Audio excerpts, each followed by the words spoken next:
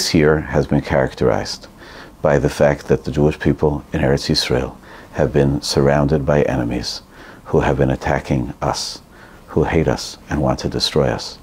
It's been as well uniquely characterized by a spike in anti-Semitic actions and statements, the normalization of anti-Semitism in the United States of America in a way that we haven't seen since the days of the early 1940s, of people expressing hatred and a desire to hurt the Jewish people. We're worried about this. We want to daven for help. We want to do tshuva. We want to do chasadim. We want to do mitzvahs.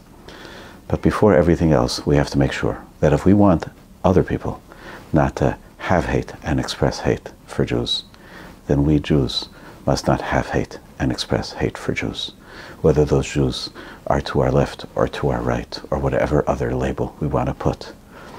We have to make sure that in us, between us, we are examples and practitioners of Avas Yisrael, of loving Jews.